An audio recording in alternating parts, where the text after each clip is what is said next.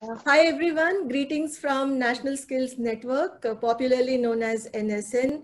And we are continuing our dialogues and conversations with the leadership team from Tata STRIVE. And today we have our guest, Mr. Bhaskar Natarajan, who's the head for program execution at Tata STRIVE.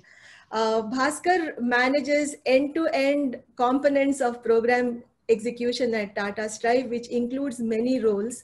So let's understand from him not only about his role at Tata STRIVE, but also a very important topic that he's going to share with us today about the digital disruption in the life of vocational trainers or skill-based trainers.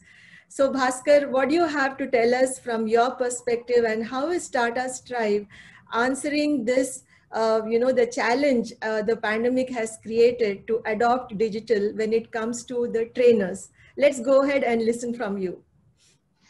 Thank you, Madhuriji. Thank you so much for this opportunity. And very good morning, good afternoon, good evening to all the viewers of NSN.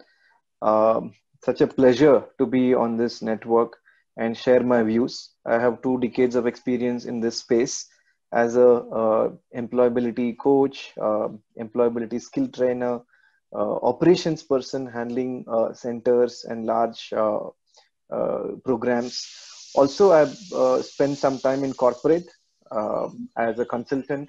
I'm a certified coach. When I looked at taking up this role in Tata STRIVE, what really motivated me to take up is the trainer profile, where how can I bring about a huge shift in the way trainers are selected, trained, groomed, and grown in this sector. So, as the saying goes, deprived cannot provide. When a trainer is deprived of motivation, when a trainer is deprived of any kind of vision for the learners in his or her classroom, it will show up very badly on the numbers achieved by the organization, skill development organization. Right. So, my primary focus has always been twin-pronged approach. One is of a mobilizer, because they are the chief impression officer in the community. When they go door to door, they create an impression about a skill building or skill training organization. And after the youth come into classroom, it is a trainer who makes them employable. So typically in my train the trainer programs, I tell them, we are not preparing these youth for their first break or first job. We are not even preparing them for a 3 or a 5-year-old long career. We are actually working on their vocational skills. What does that mean? When we go into the etymology of the word vocation, it means calling. If a learner or youth is picking up a particular course, can we make it a calling? Can we inspire them so much as a trainer in the class? We breathe life into their dream and make it a moving picture or a video rather than a static, a 2-dimensional photo. That's where a trainer becomes very powerful change agent. In fact, there are many activities that we have designed within Tata STRIVE to make a trainer role very effective. One of them, we call it as employability coach role, where there is a youth development scorecard app based on Android version, where the student also downloads that app. A trainer also has a copy at his or her end, and there is a set of group coaching sessions that we do to track the progress of youth at their end. Pandemic has changed this definition a bit, not entirely. However, we try to create a similar impact that we do in a classroom through video conversations and online training programs. We have recently started working on blended learning, which puts a big impetus on trainer to be more disciplined, trainer to be a digital superstar, trainer to take the role of a coach, so that they inspire youngsters to be more disciplined at their end when they are logging in from home. At the comfort of home, typically what we have seen is youth, they cite data or device problem as reasons to switch off their video. and maybe they are lying down on the couch and listening to the conversation faculty is having. Those things are the impediment for employability. So we train our digital superstar to be so engaging that the learners would keep their video always on throughout the session. It's a 90-minute session or a 2-hour session. Does not feel bored. It's very engaging. A lot of stories and personal, transformation areas are touched upon. Also, the kind of material that we have prepared is all activity based or question based. In our language, we say inquiry based. That means if a youth has something as a prior knowledge, we need to draw them out and help them connect that with unknown concepts or ideas.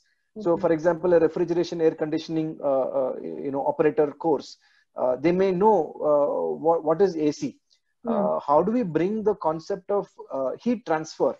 How does a compact room reduce temperature by switching on AC? Those concepts we make it more interactive, inquiry based. So youth are very much engaged. For this journey, Madhuriji, trainer is a very important component. So it's like an immersive experience you're talking about, right? By building on what they already know, and the knowledge keeps getting enhanced. Yeah, I fully agree with you, Bhaskar. The role of the trainer is so important. And unfortunately, what we see in the skills ecosystem is that the role of the trainer is not being, considered the way it should be, or rather the importance that needs to be attached.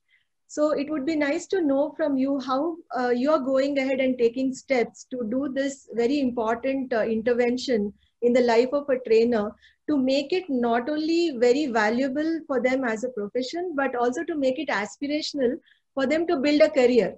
Because they should not be thinking that, skill-based training or learning doesn't give them a certain set of opportunities. But I think from your experience, we should learn more about how you're going ahead with this. Yeah, sure. We have made a few changes in the way we select a trainer for our program. They go through a series of interviews. They complete certain games on mobile, which will give us a better view on their competencies and future potential in the role. And that we use it for their developmental purposes and learning purposes. During the domain interview, there is a component called teach back. They have to record themselves on a video, submit it for our assessors to have a look at their training style and provide them feedback. So these steps have really improved the quality of trainers we get into our program. However, the same cannot be said for every skill development partner in the ecosystem. Okay. Many of them are dictated by the funding that they get. And also the requirement or local talent availability in the location that they are working on. So with all these challenges, local issues faced by various skill development partners, they make use of what they got. And when we do train the trainer program or training of trainer program, where Tata STRIVE is shaping these trainers, we keep this diversity in mind. Okay. Not all organizations would be able to attract highest quality talent. At the same time, in not all locations you will have best talent available as a trainer to work in that location. Some of them are tier 2 and tier 3 cities where very few are interested to go there. Right. So this is a universal problem in this segment.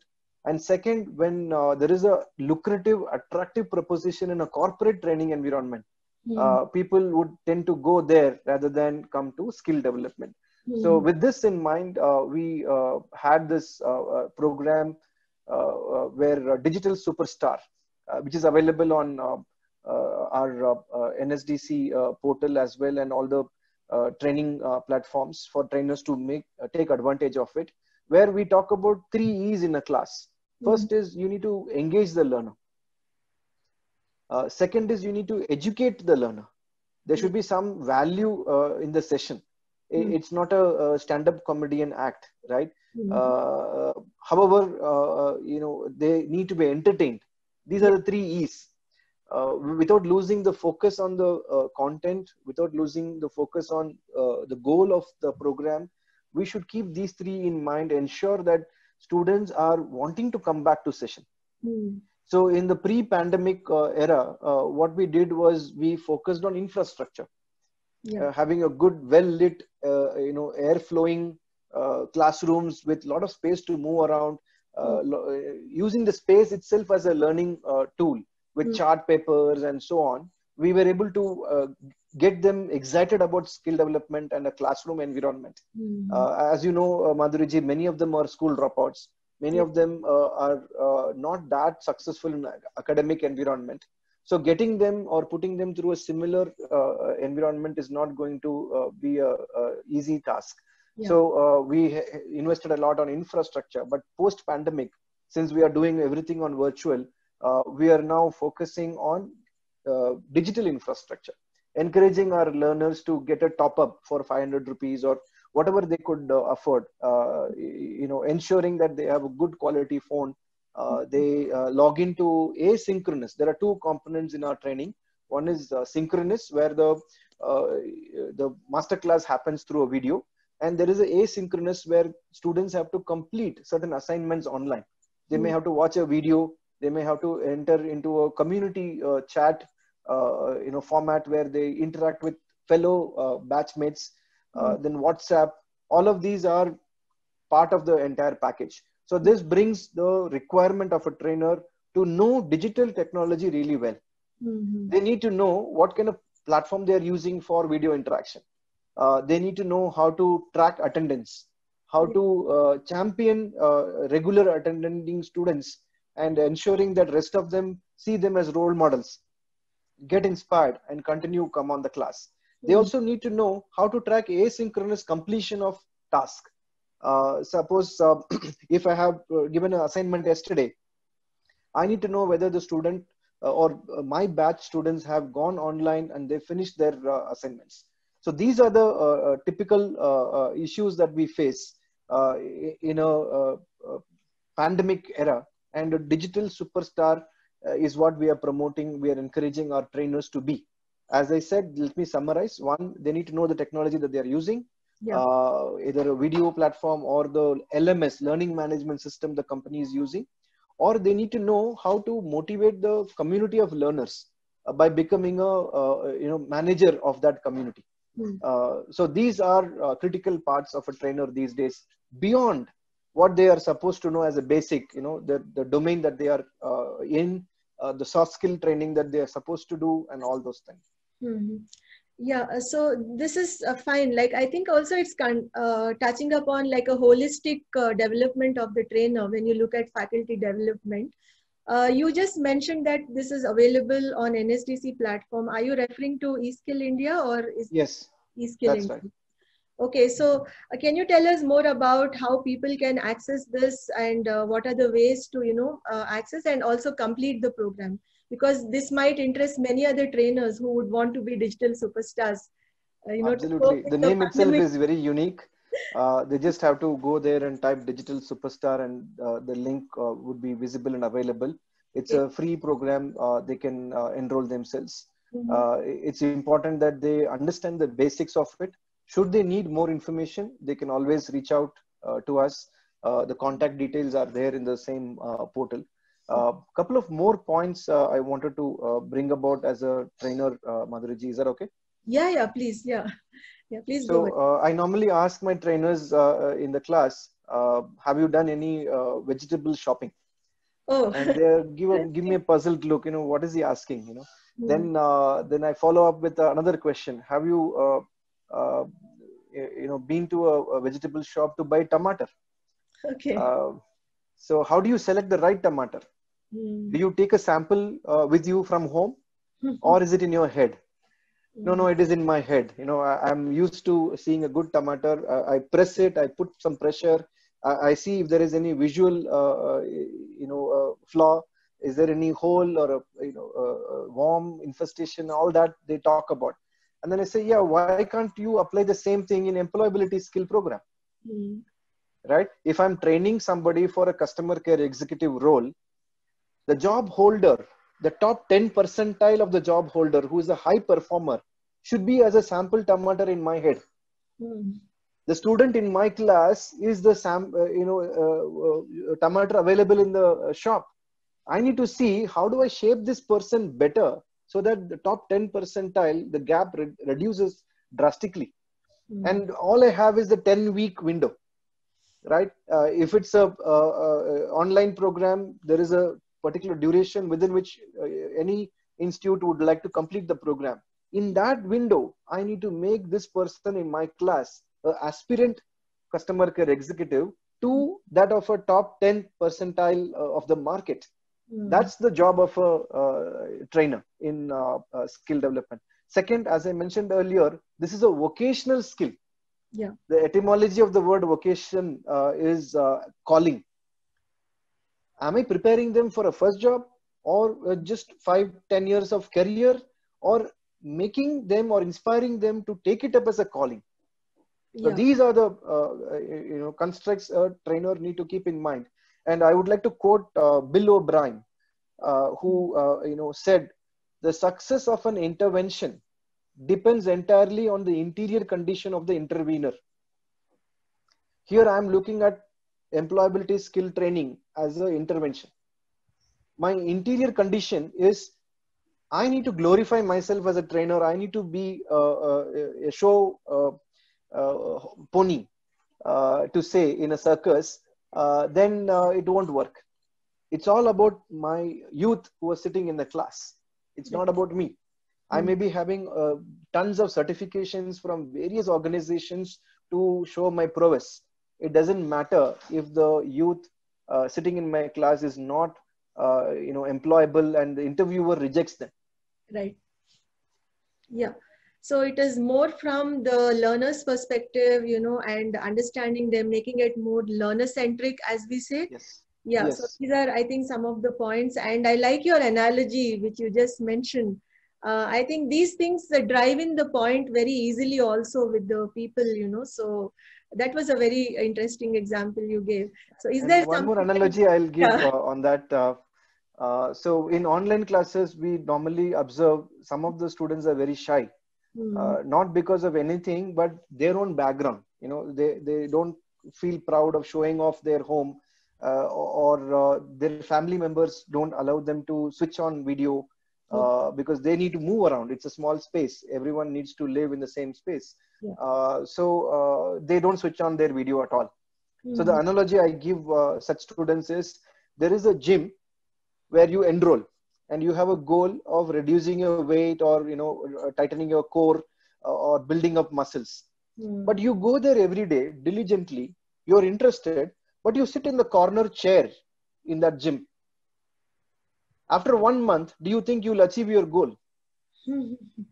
And then they say, "No sir, no, I don't think I will. I have to get off the chair, get into the floor and pick up some dumbbells and do whatever the coach is saying."